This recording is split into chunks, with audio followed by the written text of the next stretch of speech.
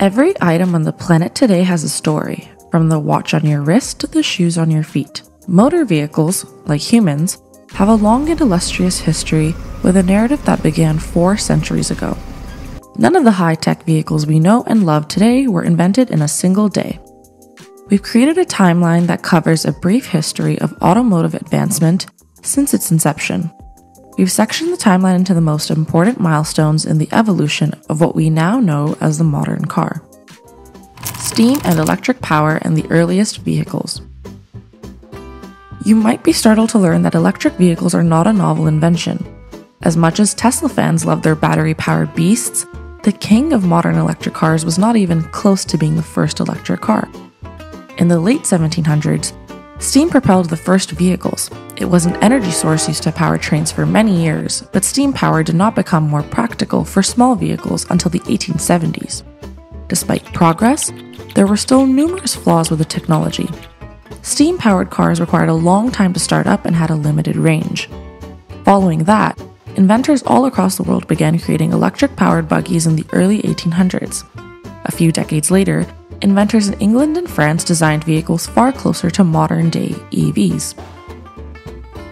The first electric automobile in the United States was created by William Morrison in 1887. The car had a top speed of 14 miles per hour and a seating capacity of 6 persons. While this kind of performance certainly wouldn't turn heads today, at the time, this invention sparked curiosity throughout America. Anytime a revolutionary technology hits the markets, research, innovation, and competition all start booming. But no one would have imagined that in the span of just 10 years, 1/3 of all automobiles in the United States would be electric. Electric vehicles were popular because they were easier to start than steam and gas combustion engines and did not require complex gear shifting technology. The original electric vehicles were silent and did not create odorous air pollution as the gas-powered cars of today. Meanwhile, Ferdinand Porsche was cooking something of his own, something revolutionary in 1898. He invented the first hybrid vehicle that ran on electricity and gasoline. It was a blueprint for the hybrids built more than 100 years later. But for the time being, a different type of engine was about to rule the world of automobiles. Internal combustion engine. The creation of the external combustion engine, or steam engine, was a considerable triumph. Still, it was not genuinely regarded as the future of automobiles at the time. The brothers Nicephore and Claude Niepce built a prototype of the internal combustion engine which they termed pyreolophore in 1807. The combustion process in an internal combustion engine uses 2 or more components to produce energy such as gasoline and air. However, after the innovation, they installed their engine in a boat and not a car. Coincidentally, in the same year, a Swiss inventor by the name of François Isaac de Rivaux created his version of the internal combustion engine. The critical difference between Niepce's and Rivaux's versions of the engine is that the former utilizes a mixture of lycopodium powder, finely crushed coal dust, and resin combined with oil to produce energy. On the other hand, Rivaux's engine employed a mix of hydrogen and oxygen. Unfortunately, both engines did not have a long run of success due to power issues during longer runs. But little did they know that another great inventor was already on his journey to solving their problems.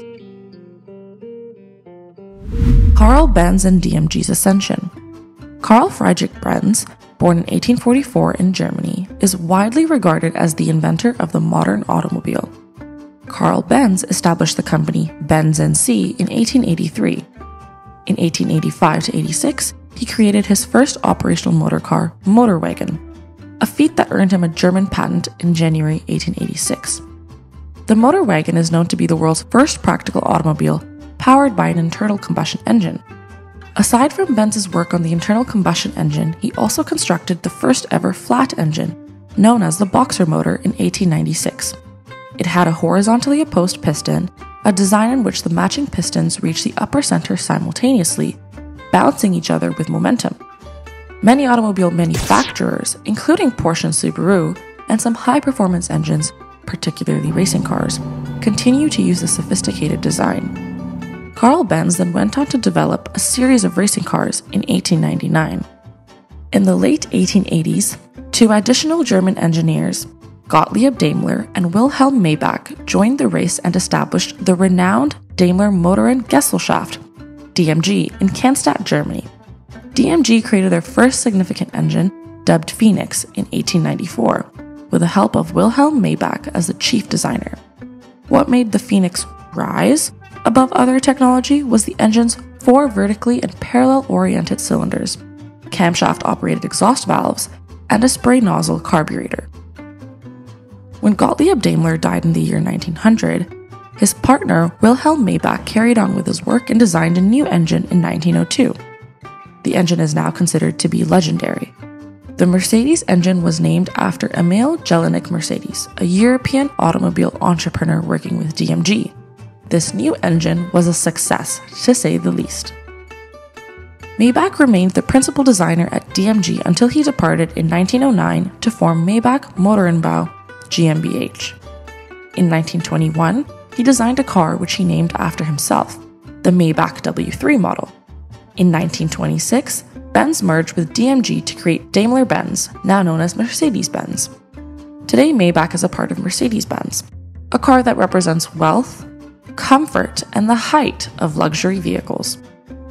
Wilhelm Maybach worked tirelessly at his company until 1929 and passed away the same year at the age of 83. The Henry Ford era. So far, we know that Karl Benz, Wilhelm Maybach, and Daimler were excellent inventors. Their creations may be considered the first significant step toward modern automobiles. However, at the time, cars were very expensive and were meant primarily for the rich. Someone had to figure out a way to make them more affordable for the average middle-class family. Along came a young man named Henry who entered the automobile manufacturing scene and revolutionized not just car manufacturing, but large-scale production across the board, forever. Henry Ford was a young farm boy from a poor family born in Michigan on July 30th, 1863. By the age 40, he founded Ford Motor Company.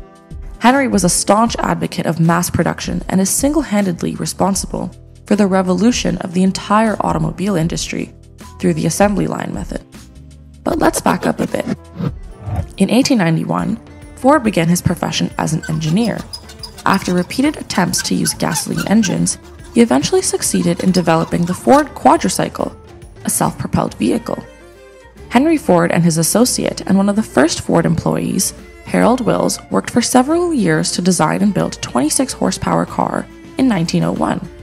For context, a modern-day Toyota Corolla, while not exactly known for performance, still manages to pack about 140 horsepower. Still, for the earliest 20th century, 26 horsepower was their equivalent of a Bugatti. The success of the Ford quadricycle brought the company attention from many large firms and corporations. Partners in the Detroit automobile firm sponsored Ford. They formed a company named Henry Ford Company with Henry Ford as its principal engineer. However, Ford wasn't exactly the order-taking type. He liked to do things his own way, and who can blame him?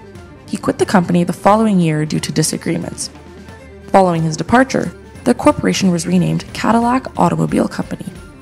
Meanwhile, Henry Ford and Alexander Y. Malcolmson incorporated the Ford Motor Company on June 16, 1903. In just a few years, they were about to release one of the most well-known cars of the early 20th century, Ford Model T. The Ford Model T debuted in October 1908.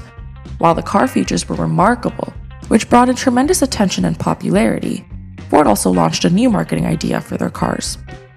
Henry Ford ensured that every newspaper contained articles and advertisements regarding his product. He established a network of local dealers who made the automobile a household name in every city in North America. He even targeted the highest level of clients, primarily farmers. In addition to that, in 1913, Ford introduced an assembly belt in his plants, allowing for a significant boost in output. By 1918, Model Ts accounted for half of all vehicles on American roadways. Henry Ford was able to bring down the production cost of cars enough to make them affordable for most middle-class American families. A truly remarkable feat. While Ford had an eye for efficiency and quality, perhaps giving customers the ability to order customized cars wasn't at the top of his list. He famously wrote in his autobiography, "Any customer can have a car painted any color that he wants, so long as it is black." Modern and postmodern era. Many automobile companies went out of business throughout the world wars. Just a few companies were able to maintain their market positions despite the damage. Following World War II, car design underwent a significant shift, adopting a new ponton style. The Soviet GAZ M20 Pobeda in 1946 and the British Standard Vanguard in 1947 were the first cars to adopt this styling. General Motors and Cadillac launched a high-compression V8 engine in America in 1949. As automotive technology advanced in the 1950s, design became increasingly complicated and artistic. With mass manufacturing came new features such as speedometers, seatbelts, windshields, and rear-view mirrors.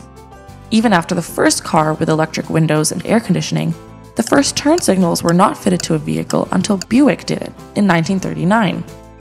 Then came cruise control, car keys, power steering, the first air conditioner in a car, 3-point seatbelts, and heated seats. Safety features were also incorporated into vehicle designs.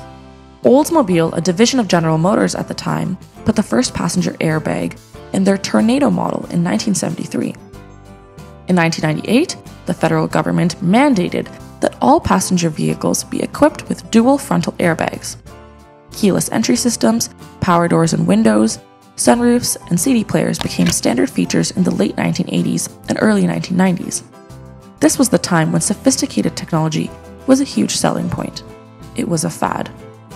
American Motors debuted their new compact-sized Rambler vehicle. As the market climate shifted in the 1960s, American-based firms began to face competition from foreign countries with the increase of imported cars from Europe and Japan.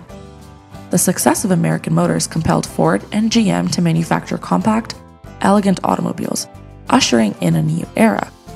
The following trend also introduced the muscle car period to the United States. The usage of new technologically advanced equipment and innovations like NSU's Wankel engine, gas turbine, and turbocharger were introduced in the 1960s. Among the significant innovations are independent suspensions and enhanced fuel injection systems, which became prevalent in the 1980s. BMW and Saab were the first to use these improvements in their automobiles, but Chrysler, now known as Stellantis, popularized them in the 1980s. By the end of the 20th century, the United States lost its lead position in the automobile industry. Vehicles were being mass-produced in Asia, East Europe, and other countries, and then Japan broke through to become the world leader in car production. The auto industry experienced several new technological changes in the 21st century. Standardization, platform sharing, and computer-aided design are all in high demand these days. The body styles of cars can also have changed dramatically in the postmodern age. The hatchback, sedan, and sport utility vehicle designs currently dominate the global market. The evolution of automobiles through the eras was more than just technological advancement. It revolutionized the way our world works and played a pivotal role in modern-day consumerism. Thank you for spending some time with us today. If you found this video interesting, make sure to hit the like button and subscribe to our channel to get access to more exciting videos just like this. Till next time.